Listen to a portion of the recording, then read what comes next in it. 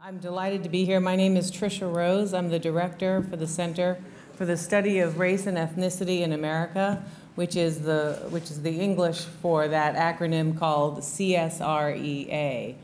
And I'm delighted to be here, and I'm thrilled that you all are here. Many of you are either graduating, yay, or your family is here to celebrate your graduating, and they're like, phew, and yay. And welcome back undergrads who are here just through graduation as well. So we have an action-packed presentation, Sam Rosen and I do this morning. So I'm going to try to move as quickly as possible and to leave some time for conversation. Please come sit anywhere you want. There's seats and, no problem. I want to let you know before I get into the meat of the project, that's the title of our research, what our mission is at CSREA, because this project that we're going to share is really a great example of what we try to do. And that is to be a campus-wide hub that supports and generates rigorous and accessible research, performance, art, and scholarship on a broad range of pressing issues related to race and ethnicity to help build greater understanding and a more just world. And we have a reception. I always forget to tell people, so I had to put it on the slide this year. We have a reception at 96 Waterman Street. This is basically when you walk out of this building, you make a right, and it's across the street after the pathway on the green pathway. So please come join us. I think it'll be about 10 to 11:45. But the meat of our talk today is a brief presentation of a research project that I've been working on for a few years on my own, and also with Sam Rosen, who is a Brown 2014 graduate. And we've been working together on this in a variety of capacities. It's an unwieldy project in many ways, so we're still chugging along. But Sam did a fantastic thesis on colorblindness and racial ideology, which won a number of awards in the Africana Studies concentration. And so we had been talking about that first, and then I'd been talking about some other aspects, and so it was sort of like peanut butter and chocolate, and we've been working together ever since. So let me tell you what the broader project is about. Basically, it's a project that tries to connect 5 key areas of society where systemic discrimination is highly dynamic and consequential. And in particular, we're focusing on housing, education, media, wealth and jobs, and criminal justice. So there's a tremendous amount of research on these areas. We're not here to reinvent that wheel. What we're interested in is creating a public-facing, accessible product to help everyday people grasp what's really going on, not only in the research, but also in society. And the other significant contribution is that we're trying to explain the importance of discriminatory forces that create these things we call racial disparities. If you pay attention to the media, you'll see there's a tremendous amount of information about what's going on. This level of racial disparity, that level here, whether it's education, housing, dropout rate, et cetera, et cetera. But the question is, what explains it? The question isn't, are the numbers real? The question is, what are the reasons for these disparities? And so our project is trying to make a very specific argument about how the policies and actions, past and present, connected to ideas and beliefs, actually create much of this disparity. So when we win some money, or someone gives us a lot of money, we will create accessible digital educational explainer videos, breaking this project into small pieces with curriculum, maybe some podcasts, to make it an everyday accessible project. That's what we're up to. So let's do some defining, because there's nothing more important than knowing what we're talking about. What is systemic racism? And we began this project with the word structural, and if we had an hour and a half, I'd spend 10 minutes explaining the shift. But we don't, so you're welcome to ask me afterwards at any time. But, all right, is there a thing, blink? Here we go, right? Okay, systemic racism in the US. What is it? It's the normalization and legitimization of an array of dynamics, historical, cultural, institutional, and interpersonal, that routinely advantage whites while producing cumulative and chronic adverse outcomes for people of color. Now, again, if I had a lot of time, I want to leave half of my time here for Sam to drill down from the big project into a very specific analysis of how Trayvon Martin's entire conflict and confrontation with George Zimmerman, was actually not a personal exchange, but a systemic racism-produced exchange. In order to get to that, I don't have a lot of time, but I want to highlight a few words. Critical is normalization. It's not a one-off process. It's not individual bigotry. Legitimization is that a set of policies, practices, and institutional behaviors are legitimated. And they happen routinely, right? It's not exceptional. These are not those moments where something unusual happens. It's sort of just the way it is, and that actually makes it much harder to pay attention to in a certain way, much harder to be outraged about because it's normalized, and it's framed and reframed in ways that render it invisible.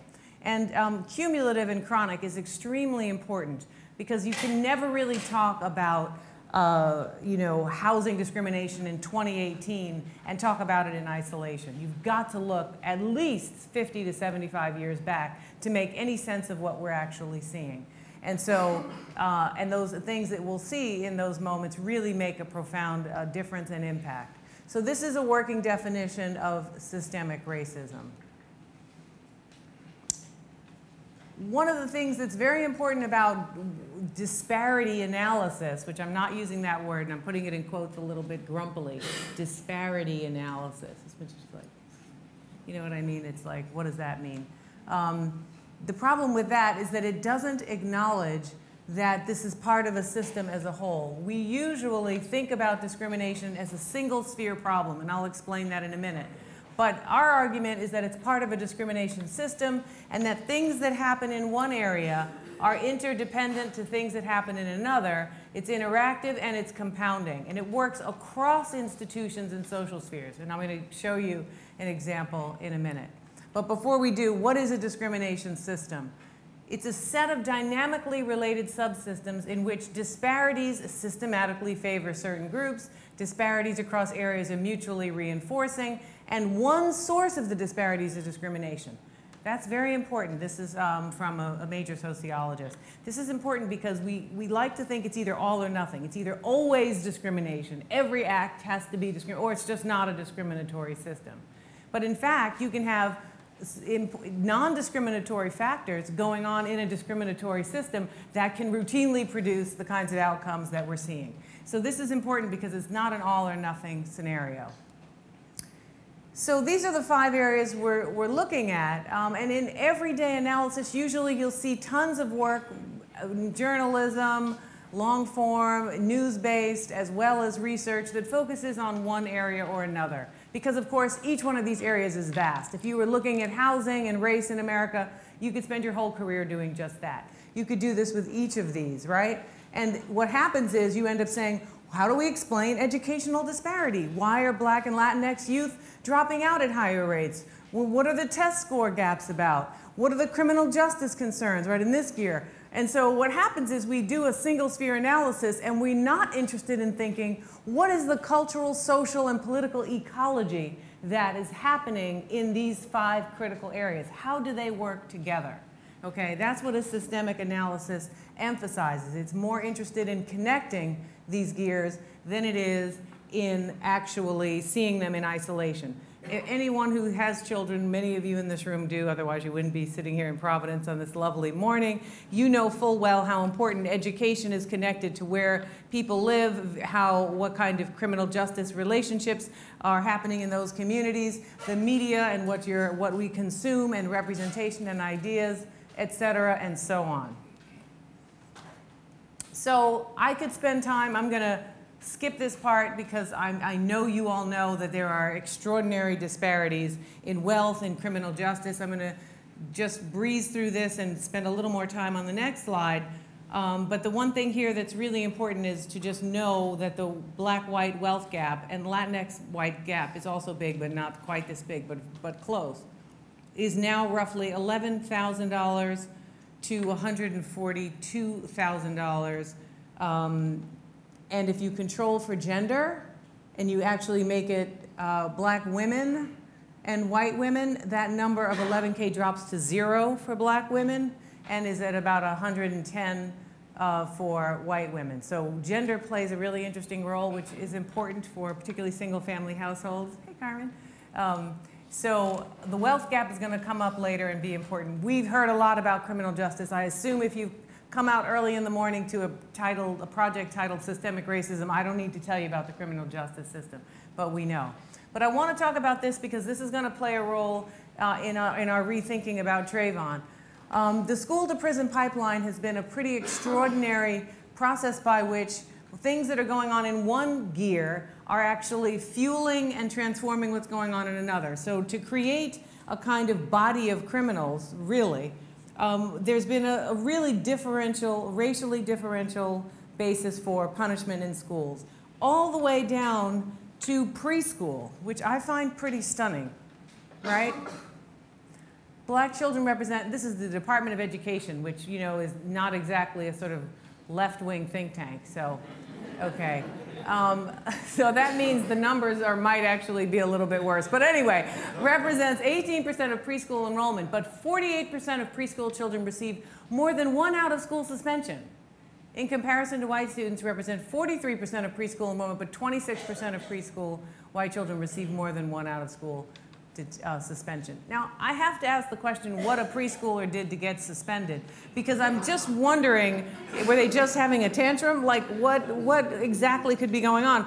How can a 4-year-old, and when I think about it, I'm like, is there some way we can intervene yet? Have we already given him over to the system? I'm like 4 years old. Anyway, I mean, half joking, half, you know, incredulous.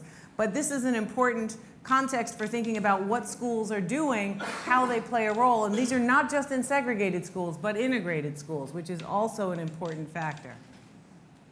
So 2 things to keep in mind that are very important. One is that systemic racism can go on without anyone having any direct awareness of its goings-on. Personal prejudice, people usually know what that is when they see it. But systemic racism largely works because it's rendered invisible through a variety of normalized practices. That's why normalization was such an important part of the definition. And so it's fueled by ideas and stereotypes as well as institutional practices. The practices institutionally are actually explained by stereotypes. So we'll say things like, black kids are unruly, so we have to suspend the 4-year-olds, right? So you have to have a justification for a differential treatment. That justification is happening at the role of ideas and stereotypes. And so these ideas about race and racial stereotypes are extremely important because we don't have to have explicit intentions. You can simply have a belief system. And that's very important because people get defensive if you tell them this sometimes, this kind of information, and they'll basically defend it with an argument about the behavior of the individuals because they're not necessarily understanding themselves as participating and supporting a system like this. And these ideas and stereotypes hide systemic racism right in front of us. One idea, actually there are 2 key ideas, and I don't have a lot of time, so I'm racing because I really want to make sure we get to Sam's presentation.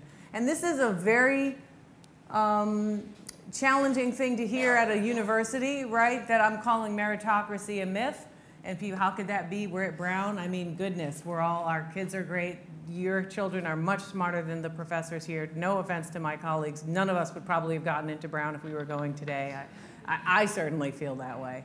But that doesn't mean people aren't talented. That doesn't mean people didn't work hard. But the system is not a meritocratic system because the resources and access to circumstances are simply not adequately fair enough to generate meritocratic outcomes.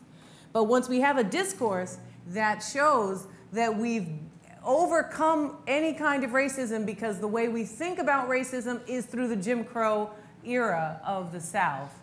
Because we beat Jim Crow, because forced required segregation is over, because the laws require equality theoretically, then what we have is a meritocratic system.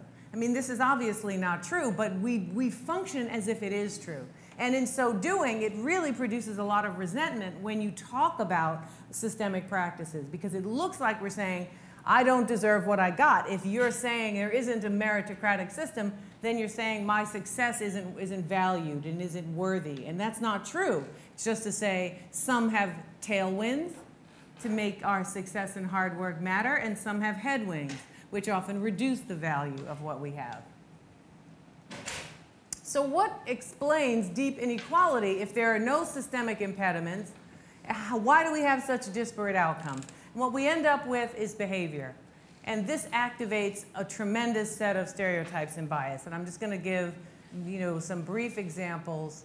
Oh, wait, I think I took those out because it was taking too long. Yeah. Okay. Yeah, I was like, I don't have time for that. There's a meme version of that, but we'll leave that alone right now. So in particular, when you think about the well of stereotypes and bias that get activated, in particular, the association of black and brown youth with crime generates a profound level of fear and drives perception in a profound way. We're seeing this more and more in the public realm right now, but it is a long-standing kind of conscious stereotype and unconscious bias which fuels these various practices. This is going to come up in another context too, but the constant overestimating of the actual shares of burglaries, illegal drug sales, and juvenile crime committed, at least on average by 20 to 30%, and that's in direct question studies, which usually has a reduced outcome. And the pattern is also confirmed in implicit bias, which is different than explicit bias. Media crime coverage reinforces this. There's a tremendous amount of work that shows how crimes are covered, how racialized groups are covered in certain types of crimes, how different types of crimes, white-collar crimes, are covered with a level of equanimity, even if the harm is to thousands and thousands of people. And then there's the cultural arena, right, which is that if the criminal characters and behavior are almost always involving African American culture and actually reinforces this association. It also justifies draconian policing policies and extreme responses. When you think about the Starbucks incident in Philadelphia recently, you have to ask yourself what drove her to call the police within 2 minutes. Now, it could be just personal racism, but that seems too simple because you have to have a whole set of factors in play for that even to make sense in the first place. One of them is implicit bias for sure. There's also conscious stereotype, and then there's physical segregation, right, which drives the context. So it creates a setting of reasonable responses, right? And it racializes those reasonable responses. And when you look at these things again together, it fuels the targeting of African Americans and other people of color. So here's a quick example of how this works. Unemployment rates, again, Census Bureau data, broken down 2010, pretty much 2 to 1, and that's pretty consistent across time and decade. Sometimes these numbers go down, sometimes they go up, but it's usually twice as many. So then the question is, why are twice as many African Americans unemployed? How can that be? There are 2 basic explanations, and if you pay attention, you'll hear this one over and over again. I'll never forget, this is a long time ago, but when Ronald Reagan was president, which just shows to go you, I've been around the block a minute, he opened up a newspaper at a press conference and said, I've circled all the jobs that are available. There are all these jobs. People should just go get jobs. They obviously don't want them. I thought he opened up the newspaper and circled some jobs. And obviously there was this underlying assumption that people who don't work don't want to work. Now, of course, there's some people who truly don't want to work. This I will say, if they can work. But that's not a racial phenomenon. That's a human phenomenon.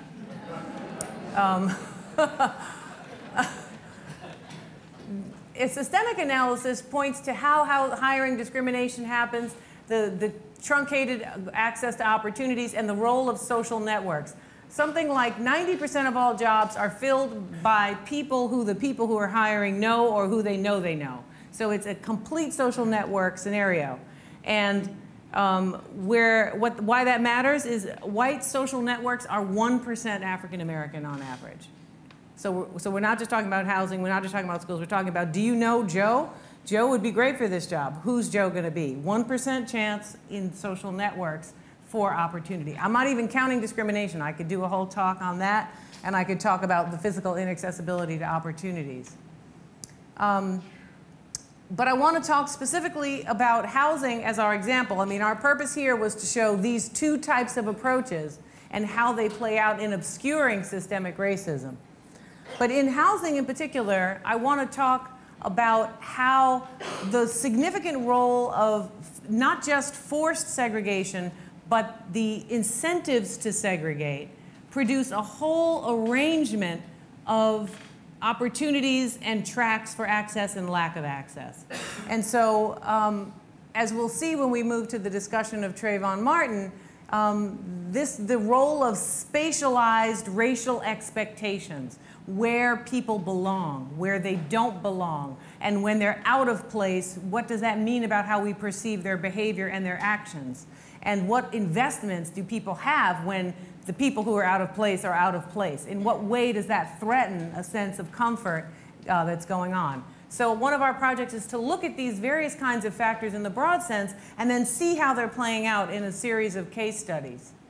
But I'm going to focus in, just before I move forward, I'm going to focus in on redlining. There are many, many, many historical and recent practices. This would be the one good thing up here, but what the real news is that there's no money to make it enforceable, pretty much. The rest of these things, and this is very powerful now. One of my fantastic graduating PhD students did an incredible thesis on Brooklyn, which is, you know, ground zero for gentrification. But basically what we're looking at is a series of practices, institutional policies, and behaviors that have created not only profound segregation, but lack of opportunity and access. So let's spend a minute on redlining. How many of you know the basics of redlining? Oh, great. So I'll just whiz right on by this. Fantastic. I mean, you never know. Some people do and some people don't. Okay, redlining. What is it? Okay, it's a process that was developed by the federal government in cahoots, collaboration with a corporation that they set up called the Homeowners Loan Corporation that worked with real estate professionals and banks to rate neighborhoods based on a color-coded scheme and use that rating, which was color-coded based on race, in order to determine whether or not loans would be extended, and if those loans were extended, what the interest rates would be. That is, this was a risk assessment color-coded system. It happened in every major city and small town in the United States, legally for this period, 1930s to 1977, but the consequences of it are profoundly living with us today. Most importantly, when you look at the color-coded system, you have green is for A, which is an in-demand neighborhood, which isn't just because the houses are nice and have leafy trees in a park or because it's walking distance to a Starbucks, but because it's white, period. It was an operationalization of the financial value of racial category. This is a profound impact on our cities and towns. Blue is mostly white. Yellow is subversive racial elements, which is, also racist. I mean, because I'm sure this was, well, never mind. I don't have time for that. Okay, I'll let you just figure that out as, follow that thread. Red was the worst rating. That's why we're talking about redlining. Redline, worst rating. D, no lending at all. That means for homes and businesses in those neighborhoods. Neighborhoods where any black people, even one lived, were marked in red, given the lowest rating and ruled completely ineligible for home or business loans. This is Boston in the 40s, I believe. I can't recall the exact, I think it's the 40s. And this just gives you an example of what this was about. Now, this means this is something you have to be very worried about. If you're in a position of decline everywhere along this line, and these are often tremendous conflict zones historically, right? It's also the police get activated to control these boundaries because it's literally a property value matter. So fragility becomes a very important racialized category here. Fragility around whether or not one's neighborhood could turn to black, which is pretty much, in this point, any black people at all. And there are tremendous effects, and this is where I want, because you all know what redlining is, we don't need to go into how its evolution was, but there are a number of profound impacts. The first one is that it chokes off the value of any investing in black communities by black people or anybody else that wants to. It suppresses the value of property simply based on who's in it. And there's a tremendous even there's an entry in the notes, because there's notes for all that whole period of properties and addresses, and they say this neighborhood is a well-kept, middle-class black neighborhood. We're giving it a high red. I'm like, oh, okay, so how's that difference from a low red? No, not really any different. It's pretty much the same, but we just want to acknowledge that they're doing a nice job. So what happens is they create ghettos. It literally produces ghettoization. It sanctions and makes the value of not just black neighborhoods, but it devalues them, which creates ghettoized conditions. It reinforces, it creates poverty itself because there's no intergenerational wealth creation that's very possible. And it reinforces associations of black people with poverty and struggling communities because the assets of its residents become significantly important for political leverage, for social services, and for the kinds of capital that we use to keep our houses and communities spiffy. It also, and this is, unpleasant, I know, but it artificially raised up the value of white neighborhoods. It gave them a higher market value, which fuels educational inequality and segregation. Why? Because we pay for education through property taxes. I mean, it's literally a set-aside. So once you have redlining going on for the vast majority of the 20th century, now you have what? You have situations where tax bases are protected for public schools, and if you don't want to send your kids to public school, you have additional resources and capital to send them to private schools. That's a racialized system. Again, we all want our neighborhoods to be safe and wonderful. I'm not saying people are individually thinking this way, but this is what the system generates. It increases the wealth and assets. You saw the wealth gap that we talked about. That gap is largely due to home ownership. Most Americans, except for the very wealthy, have only their homes as their asset for wealth. And that's important for safety nets. That's important for intergenerational wealth. You think about all the things you use things beside your income for health, unexpected health crises that stabilize the family, for educational needs, et cetera, and so on, for giving your children, when they have children, nanny coverage and care beyond what their jobs can help them afford. But it also financially rationalizes white protectionism so that it protects the notion of racialized neighborhoods being safe and profitable. It makes fear of black people financially reasonable, and it stigmatizes and devalues diverse neighborhoods, no matter how safe, friendly, or stable. There's some interesting ways gentrification is changing this particular thing for now, but we'll have to see how it ends up turning out to know what that's really going to look like. But it fuels self-segregation and white flight. So what you have is a gap. You have many well-meaning people who believe in integration, who want equal access for all, but the system is set up where they'd have to literally turn over assets in order to live up to their values. I don't know who we think people are, but I don't know if I would do it. I mean, I'll go, here's some assets. Be like, I don't really think so. We'll work this out in the next generation. I mean, that's really hard to imagine people doing. I think we have to be honest. It's not about imbuing, saying people are immoral and unfair. It's not that simple. But we have to acknowledge this system for it to make sense.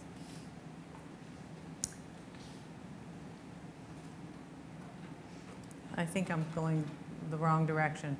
Okay, so we've talked about, yeah, I'm going the wrong way. Okay, so, and this one, I didn't quite get this one right on the formatting. Sorry about that. But this is important again for Trayvon. I'm about to turn this over to Sam. But basically, the process of segregation is something that happens over and over again. It's a continual process. It's not permanent. So as neighborhoods become multiracial, the process of white flight happens, and then it happens again, and then it happens again, and then urban renewal and gentrification happens. So there's an ongoing process. But what Massey and Denton's amazing book called American Apartheid shows is that there's a tipping point for comfort, racially speaking. At least, I can't say today, this is maybe 10 years old or so, but it probably is not likely to be that different. There's a 20% racial tipping point for whites. It initiates white flight. Less than 20% black whites will move into a neighborhood. More than 20% black whites stop moving into a neighborhood. More than 30% black whites leave, basically, is what this says. I can't read it from here, but that's what it says. And so what happens is, once you operationalize racialized segregated logic, then you're creating a process that reproduces itself over and over again. You don't have to have institutional processes that deal with this. So you can't make sense of wealth inequality. You can't make sense of educational inequality. You can't make sense of the way that black and brown, working class and poor communities are criminalized and policed because of the way they're segregated. Right? You can't make sense of that unless you think about housing. And then, of course, we have the news coverage and the media coverage of all of this that really facilitates our conceptual understanding. So a systemic racism analysis helps us understand how personal behavior and individual beliefs do not have to drive an unjust system, and that our work has to be less about how we're personally feeling and much more about what we're willing to operationalize. And so I end with one question, which is, what's all this got to do with Trayvon Martin? Sam Rosen's going to let you know. Thank you very much.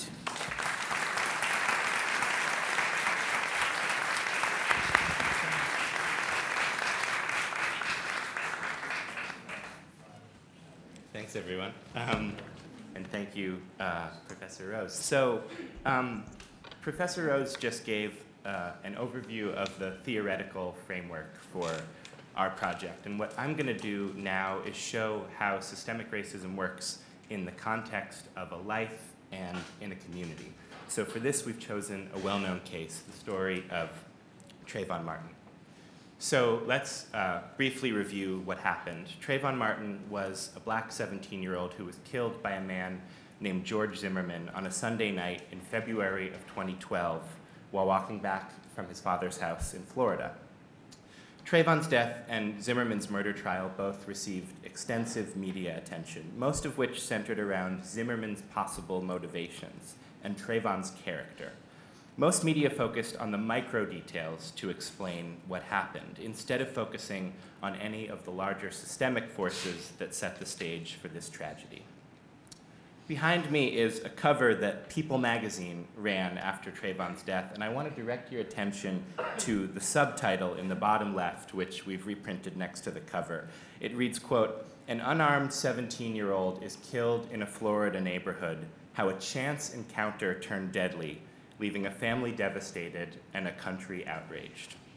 Now, that caption may seem totally innocuous to you, but we actually think that it's hugely significant, because it captures the core framing, the nearly universal common sense thinking about this case and recent others like it.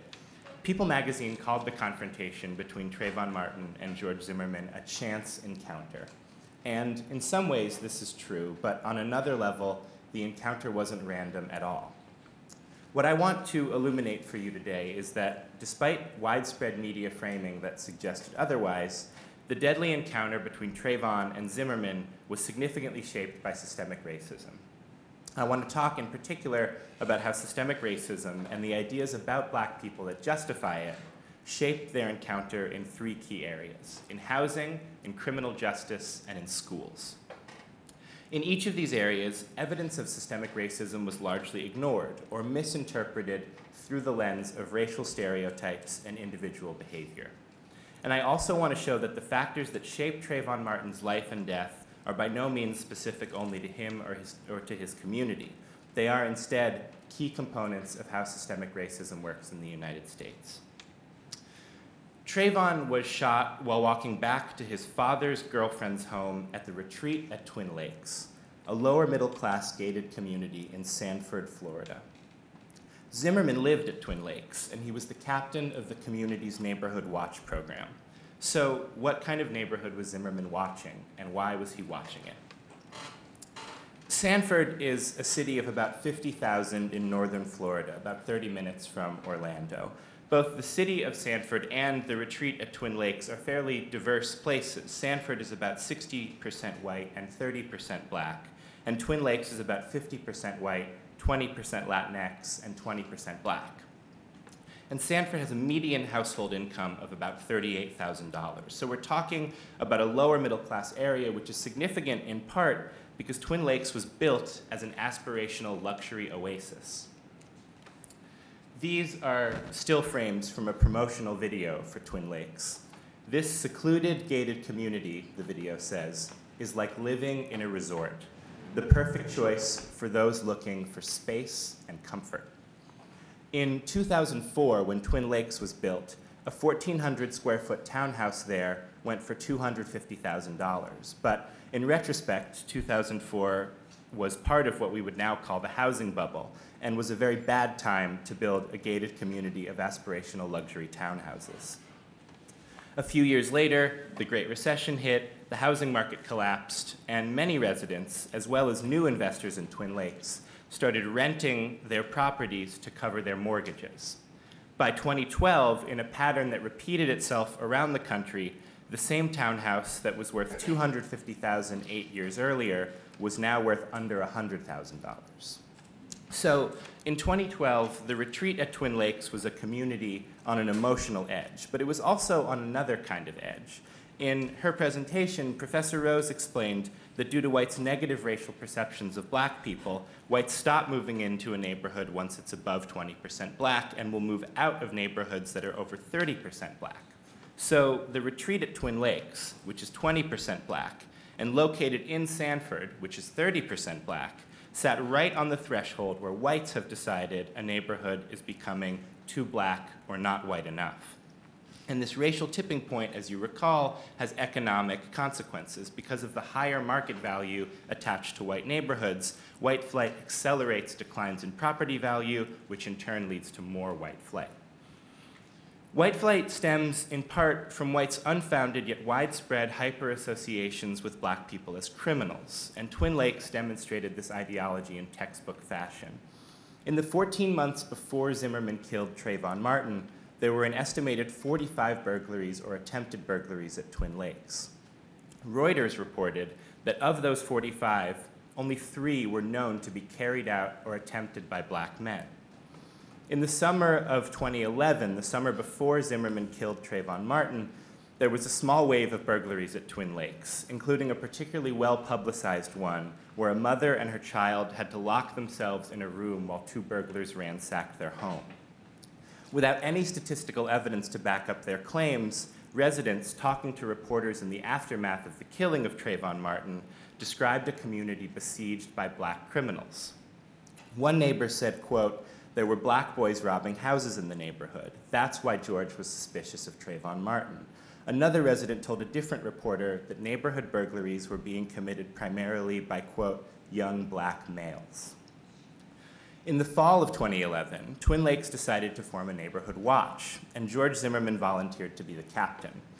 In many ways, though, Zimmerman had already long been the unofficial watchdog of this gated community. He moved into Twin Lakes in 2009, and in the 2+ years between when he moved in and when he killed Trayvon, Zimmerman called the police incessantly to report all sorts of things. But during the summer of 2011, the focus of Zimmerman's calls to police narrowed significantly. Specifically, the Tampa Bay Times reported he started to fixate on black men he thought looked suspicious. Often this was reported as an individual fixation of Zimmerman's, and it may really have been one, but Zimmerman's behavior embodied an irrational racial paranoia that appeared to be widespread at Twin Lakes. So you have a neighborhood which has been made fragile by the financial housing sector, and one that is made additionally fragile because of the market penalties attached to a diverse neighborhood. Sitting right on what, for whites, is the crucial 20% tipping point, a point that activates white racial anxiety. And in Zimmerman, you have a resident who has been operationalizing this racial anxiety, who also has an intimate knowledge of the racial dimensions of housing values thanks to a career spent in real estate and working at a mortgage agency, who then volunteers to be the captain of the neighborhood watch and sees a black teenager walking through the gated community alone on a Sunday night. Zimmerman pursues Trayvon in his car and then eventually gets out and confronts him, even though the police dispatch he called specifically instructed him not to approach Trayvon at all. Zimmerman chases Trayvon, and when he catches him, the two of them struggle, and then Zimmerman shoots and kills Trayvon Martin. He admits to this immediately when police arrive. Trayvon was unarmed, and it's clear from the 911 transcripts that Zimmerman instigated the encounter. And yet, Zimmerman isn't charged with any crime. Police take his statement, and they let him go home. And it's during the 6 weeks that Zimmerman goes uncharged that this killing becomes national news. It wasn't just that Zimmerman shot Trayvon. It was that he had done it, admitted to it, and been allowed to walk free. Why did Zimmerman go uncharged for a month and a half? Well, there are a lot of ways that the killing of black people has been excused and legitimized, but one reason was that Zimmerman was able to invoke a new Florida law called Stand Your Ground, a law that was created in 2005 with the support of the NRA and major gun retailers, and is now law in some form in 33 states. Stand Your Ground basically extends what is called the Castle Doctrine. Since basically the beginning of its existence, the United States has had a version of the Castle Doctrine, as in a man's home is his castle, which is adapted from English common law. It essentially says that if there's an intruder in your home, you are allowed to kill that person even if it's possible for you to escape. A century ago, Judge Benjamin Cardozo, who became a Supreme Court justice, described the Castle Doctrine like this: "A man, if assailed at home, may stand his ground and resist the attack. He is under no duty to take to the fields and the highways, a fugitive in his own home." What Stand Your Ground did was widely expand the Castle Doctrine. Under Stand Your Ground, anyone who is attacked, anywhere he or she is lawfully present, has, quote, "no duty to retreat, and has the right to stand his or her ground and meet force with force, including deadly force, if he or she reasonably believes that it is necessary to do so to prevent great death or bodily harm." So before, the Castle Doctrine allowed lethal force to protect people inside their own homes. Now, in states that have passed Stand Your Ground, we allow it wherever someone is legally present. Your castle is now anywhere that you happen to be, and your reasonable belief in your own danger can justify killing another person. But is this reasonable belief standard race neutral? Let's look at some of the data. This chart shows how likely it is that a killing will be deemed justified based on the race of the shooter and the victim, using white-on-white killings as the zero baseline. So, on the left, a black person killing a black person is less likely to be seen as justified, and a black person killing a white person is far less likely to be seen as justified compared to a white person who kills a white person. But, as you can see from the data on the far right, when whites kill black people, they're 2.5 times more likely to be seen as justified. And in Stand Your Ground states, which is now well over half of America, which is the purple bar, the tall purple bar on the right, that number is even bigger. Whites are 3.5 times more likely to be found justified if they kill a black person instead of a white one. So, put in the language of the law itself, white on black killings in Stand Your Ground states are significantly more likely to be seen as stemming from a reasonable fear, the kind of fear that George Zimmerman invoked after he chased, confronted, and killed an unarmed Trayvon Martin. Now, legally, Stand Your Ground was not supposed to be part of Zimmerman's defense at trial, because both sides agreed that the details of the physical struggle between him and Trayvon made the law inapplicable. But it didn't need to be in order to serve its purpose. The media talked so much about Stand Your Ground as a mitigating factor, and the defense used the phrase "stand your ground" repeatedly during argument. So it appears that jurors, whose racial biases were no different than anyone else's, were confused and apparently used the racially inflected logic of Stand Your Ground anyway. After the verdict, one juror told CNN that the jury did acquit Zimmerman in part because of Stand Your Ground, which exposed a shocking misunderstanding of the law's role in the case, but a keen sense of its role in our society.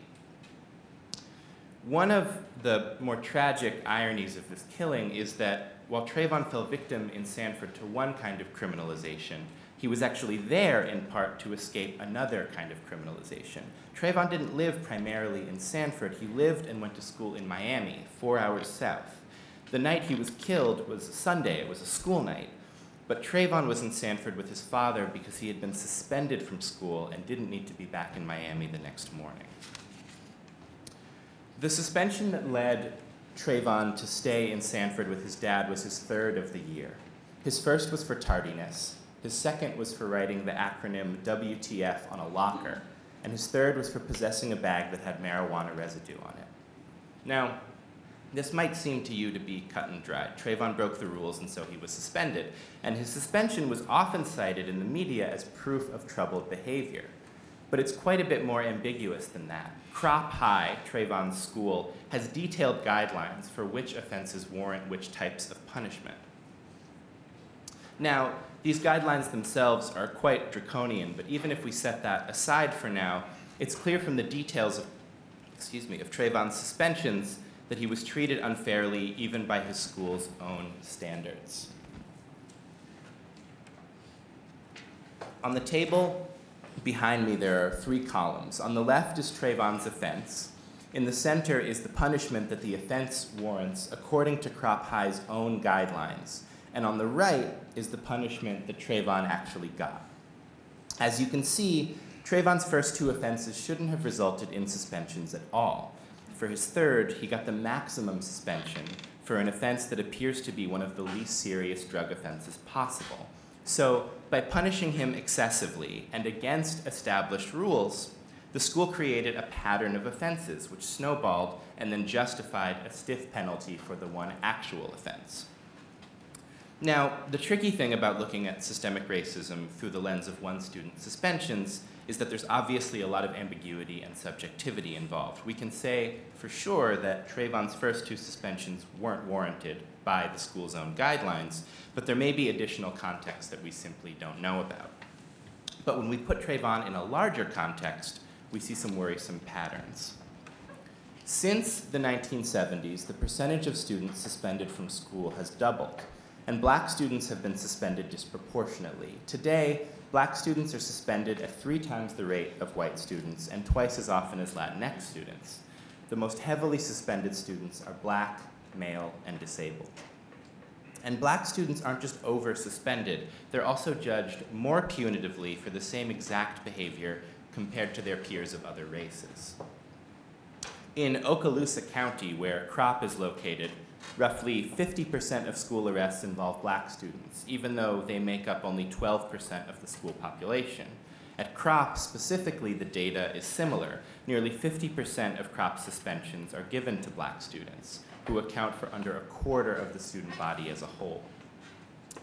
Trayvon's suspensions were discussed ad nauseum in the media, but almost always as legitimate and an examination of his character, not an examination of the school, its policies, and his treatment by the adults around him. This is one of the key ways systemic racism works. It posits that racial disparities are the product not of systems, but of black individual behavior, and then primes people to search for evidence of behavior that can account for the disparity.